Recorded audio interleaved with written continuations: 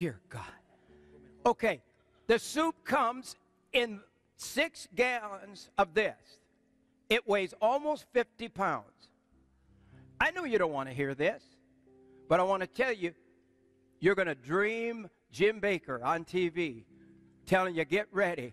And you're saying, oh my God, why didn't I order something? I'm going to eat some more of this if you're not careful.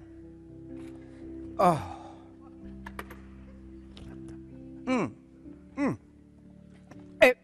Oh, good. Oh, my God.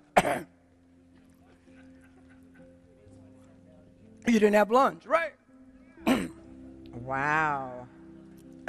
This food is so good. It passes the official Mexican test. This is Mexican food that real life Mexicans approve of.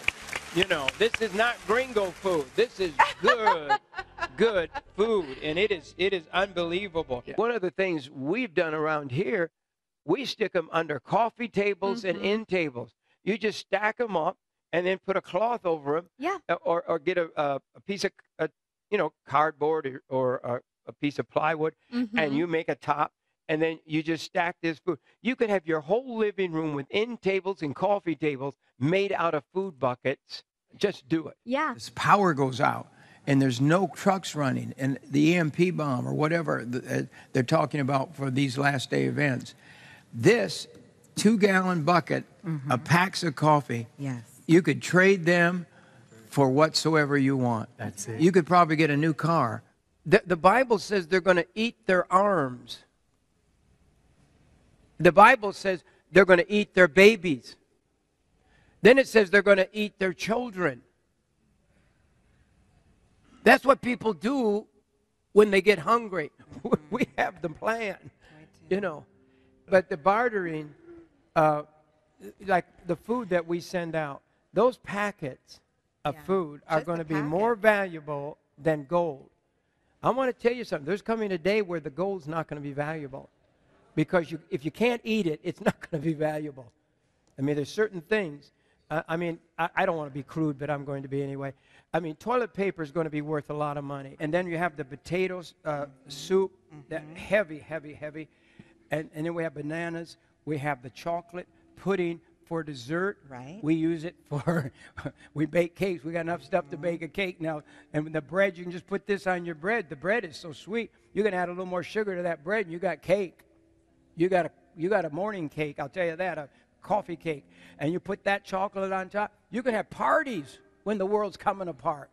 Come on, people, and get the junk, de-junk your house. Are you hearing me at all? Oh, yeah. And get up and dance a little. Wow. I love summertime. I've got burgers made of beans, they're never fried. Saba chips and salsa to keep me warm way deep inside. Oh yeah, I guess you'd say, Jim and Lori, help me be prepared today for end times. I'm talking about end times. Oh, I've got powdered food for a stormy day. Beets and spinach and blueberry and strawberries. Filtered water from Seychelles to take the poisons away. I like that too much. I guess you'd say, Jim and Lori, help me be prepared today for end times. Oh, these